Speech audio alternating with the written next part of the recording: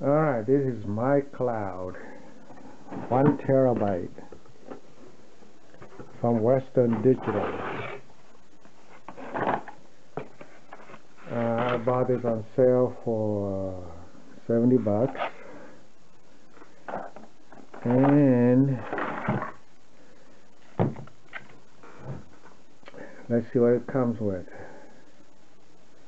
USB 3.0, Ethernet, and the power. Okay.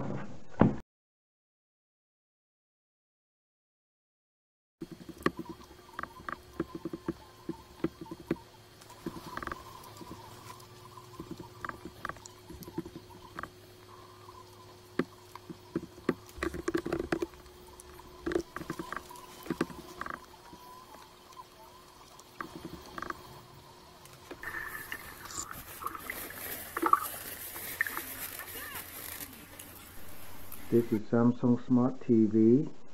It does see the WD. It sees everything, but it has to be on the share public.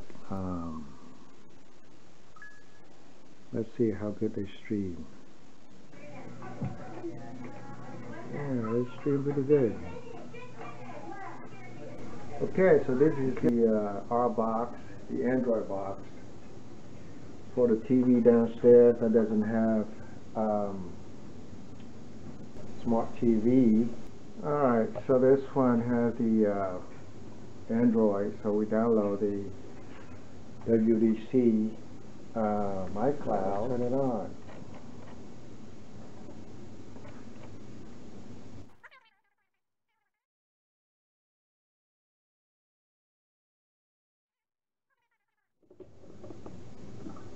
Not bad at all. It does come out. Alright, this is the Android pad.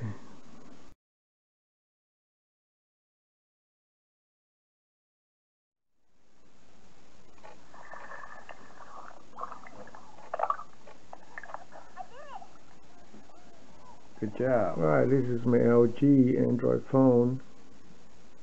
So with Android phone and tablet, they will ask if you want to auto backup photo and video. That's really nice. Create new folder. Backup now.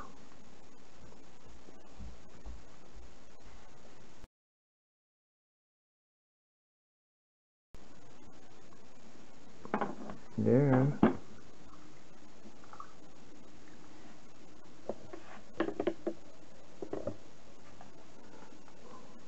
Alright, this is the iPhone 6.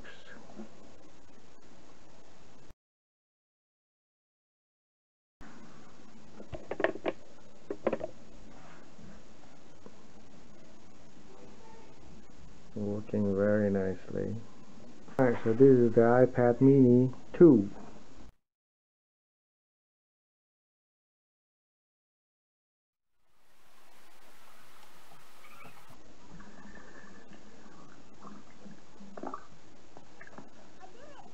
Very nice. Alright, this is the iPod Touch 5.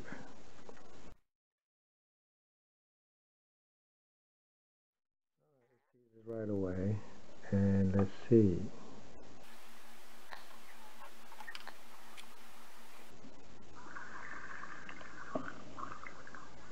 So iPod 5 does work.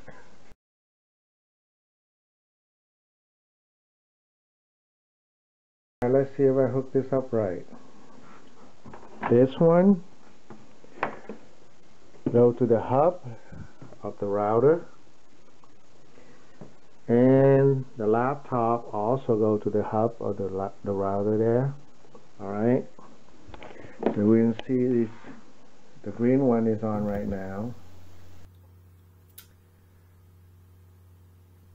WD.com / setup / WD My Cloud. Alright.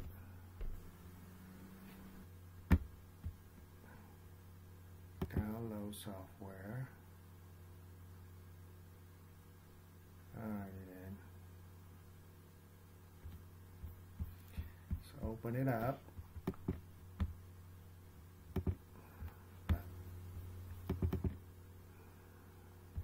Open.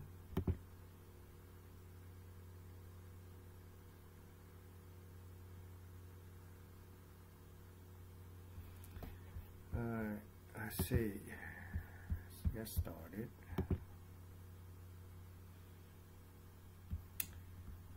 Business. Alright, next. Power up. Yes, I did. Next.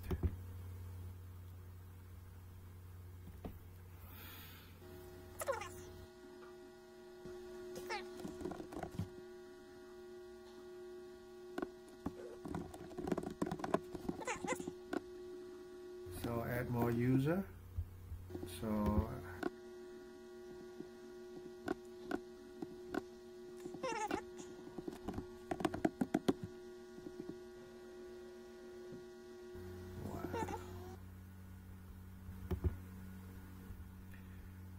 so a new version of iCloud is available. Download it now. Okay.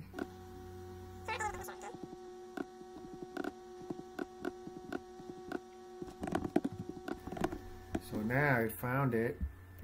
So let's connect it. Connect.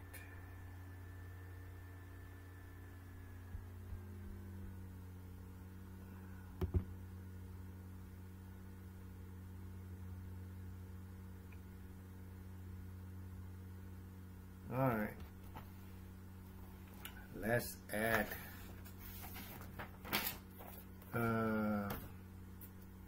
let's bring the USB data in here. So put all the whole movies and then see what happens, okay? So let's start. Okay, so this is my external hard drive, USB 3.0.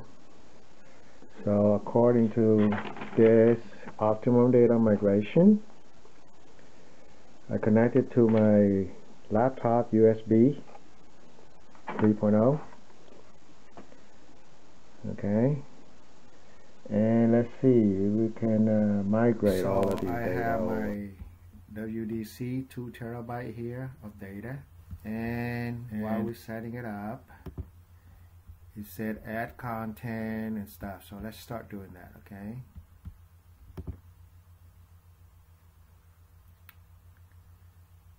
Alright. So let's do share video, right?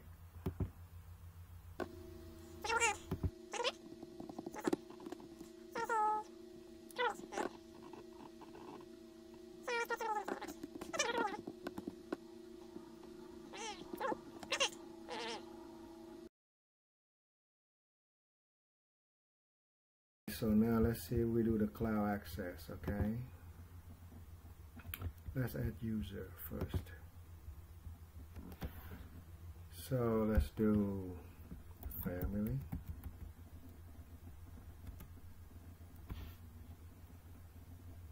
Only.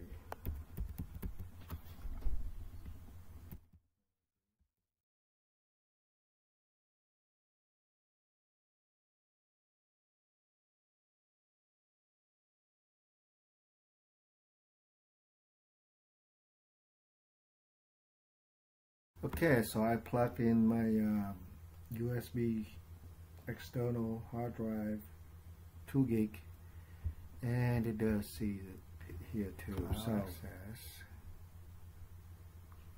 I don't know why we got the code for user.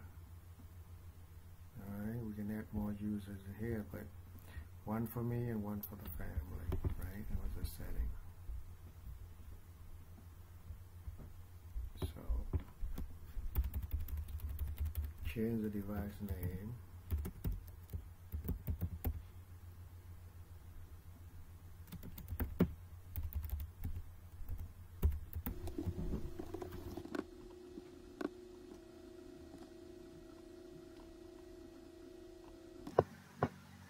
So we want to create a share folder,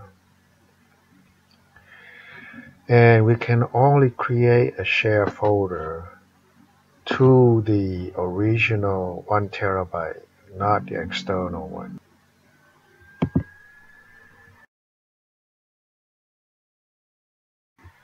And we can save it. Alright. It's automatically public access, but you can turn it off. And then we can assign the user for it. So for me, I got full access. For my family, read only. Okay, so now we have a test. And we don't want to use the test anymore. You can just delete it. It was just a test. So, okay. No more sharing. My time machine. And my time machine is only me can use it, nobody else. Okay. Okay, so to set up the share, the UDC 2 terabyte, you can make the user's access.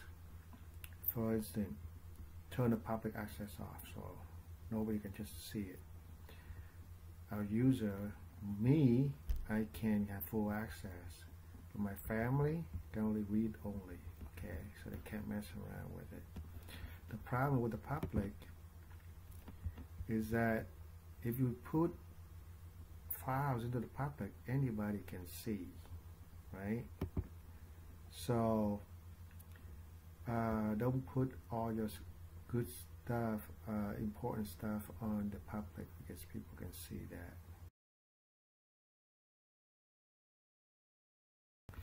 So let's look at the network, okay?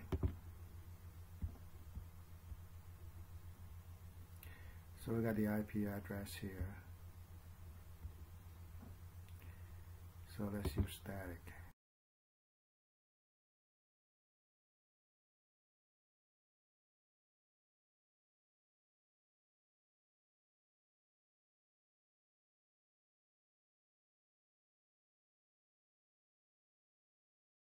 Okay, for those who want to use the SSH to turn it on. So what we need to do is to go to settings, and we go to network. Now, by default, the SSH will be turned off, so you got to turn it on. That's the first thing you need to do. The password is welcome, but with the O, with the 0 instead of the O. So to access the SSH, we need to use a terminal. Okay, so we need to go to Shell, select the remote connection, and we type in the IP address. And then the password will come up. We have to type in welcome with the 0. And the first thing we need to do is to change the password. So change the password. When it's done, it will say successfully. Okay.